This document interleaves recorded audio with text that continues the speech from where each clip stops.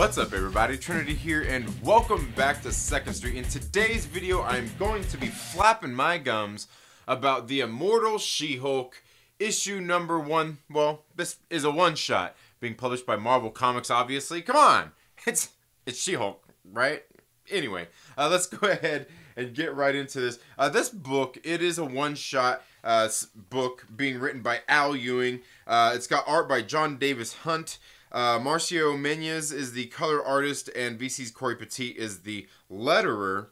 And I will go ahead and show you these names along with all the names of the variant cover artists there as well. Now, before I get into the rest of this video, make sure you hit that like button. If you're here, make sure you're subscribed and all that stuff. Come on, man. Come on. Now, I don't really read the Immortal Hulk that Al Ewing is doing, the ongoing one. I haven't read it, but I have heard from a lot of people that it is a very good series. That the artwork has been pretty good. The story's been pretty good. I've heard it's a good book that I should read. I don't know. Let me know what you think down in the comments. So I haven't read it. I'm not really familiar with what's going on in that storyline. Let alone, I'm not like a big Hulk fan anyway, so I don't know like a whole lot of his stories or anything like that. I won't confess to know a whole lot about that. But I will tell you, I don't know much about Jennifer Walters' She-Hulk neither.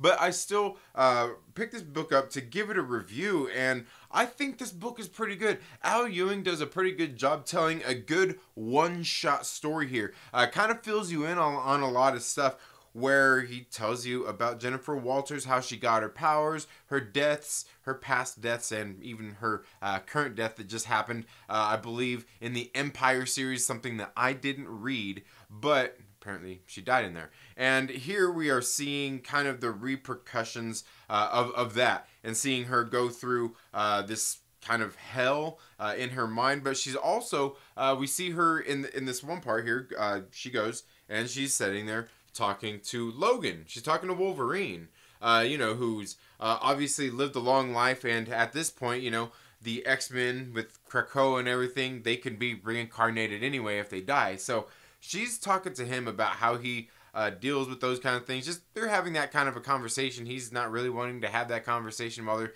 sitting there having some drinks. Well, she ends up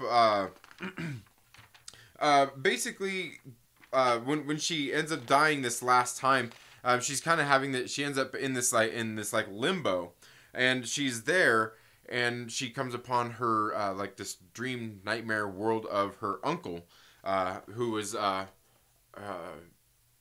obviously you know her cousin, her cousin Bruce Banner's father, and she's sitting there talking to him about some different stuff going on, just different things that are going on here with just like the storyline and everything. Like, it's a pretty cool, interesting conversation that they're having here. Like, when I get in and read, I'm like, oh, okay, I get it.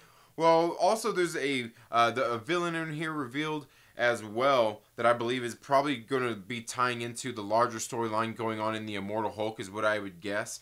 So, like I said, there's some things in here that I don't get because I don't know the full storyline. But altogether, I think that this book did a good job of telling a one-shot story where you could get something out of this. I got something out of this, and I don't even keep up and read the Immortal Hulk series. So if you read the Immortal Hulk, you probably want to pick this up, I would guess. If you're like me, though, and you haven't been keeping up with this storyline or anything like that, it's something that you might not want to check out. I mean, it's not worth spending the $4.99 or anything like that for the book, even if you're getting it on digital, because you're not keeping up with it. So just reading this one book, I mean, it's not worth that price tag to read this one shot. But if you are reading this series, I would suggest probably checking this out. I thought it was a good one-shot series, but I want to know from you.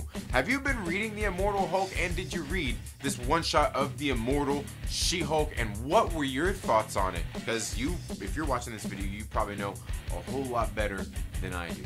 But that's all I have for this video today, folks. Thank you all so much for tuning in to the Second Street Marvel to watch me flap my gums about some comic books, and one that I don't really know a whole lot about.